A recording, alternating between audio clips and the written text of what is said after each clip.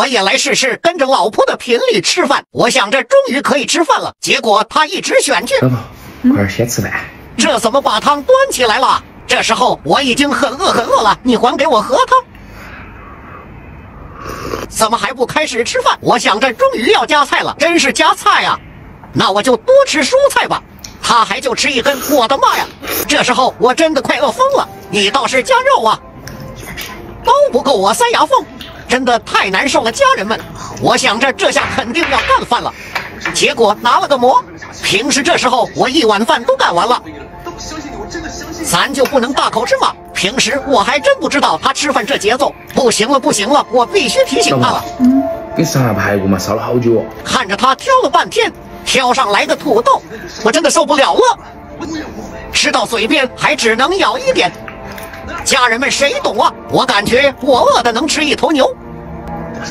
他又开始吃馍了，他怎么不吃肉啊？我真的快忍不住了。哎，老婆，上头排骨嘛，搞怕没怕？好。排骨不是土的。终于吃肉了，好开心。认可我手艺了，好开心。这又咋了吗？咋又放筷子了？你不是说好吃吗？那你快吃啊！看看，我换个电视。还要换个电视，简直太难受了。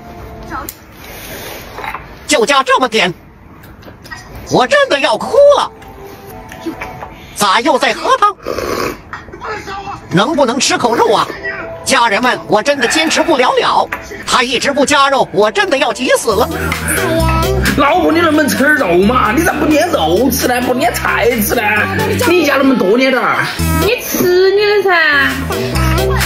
我在学，跟到你平时吃饭。再人家说你为啥子不吃肉呢？排骨你不吃啊？你不会吃吗？你就一会儿馍馍，一会儿豆芽，这肉不香吗？你捏菜时候不能捏大家点嘛？你不烤饭吗？家人们，挑战失败了。